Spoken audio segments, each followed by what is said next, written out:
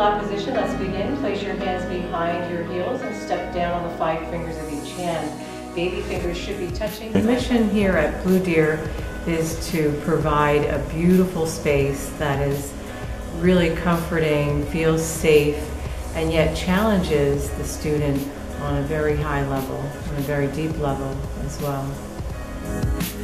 It's a beautiful quiet space and a beautiful plaza, and the work that we do here with our bodies really is very sacred. I feel like it's a place where you find wholeness, you feel comfortable, there's lots of smiling, a lot of community here.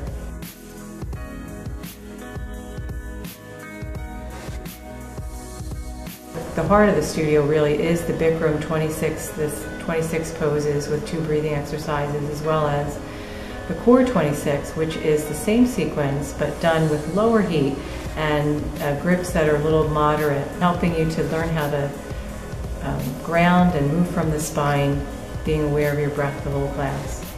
My goal is to make sure that everybody is working safely with proper technique, and encouraging them to be moderate with their efforts so that they're not overdoing it, and that they can actually experience the process of moving in and out of the postures. I think that the yoga really is that journey between the beginning and the ending of the posture, not necessarily, you know, whether you're striking a beautiful bow in the end, but what are you feeling while you're going there?